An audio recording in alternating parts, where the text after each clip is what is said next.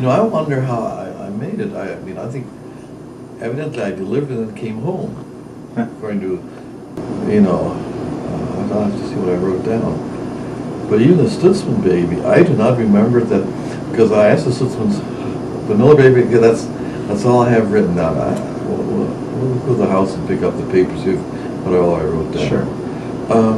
The Stutzman baby, when we got out there, I asked them, I said, how did you get to Mount Eaton, you know?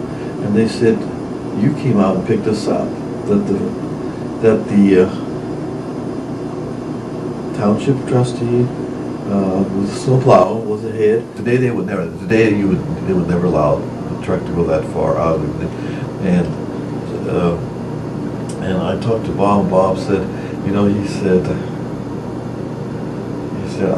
I bet people thought we just did this as a special favor to Dr. Lehman, but he said because he was a trustee, township trustee, so he could do it. I mean, yeah. But he said he remembered that, or said that there were 2 lives at stake. So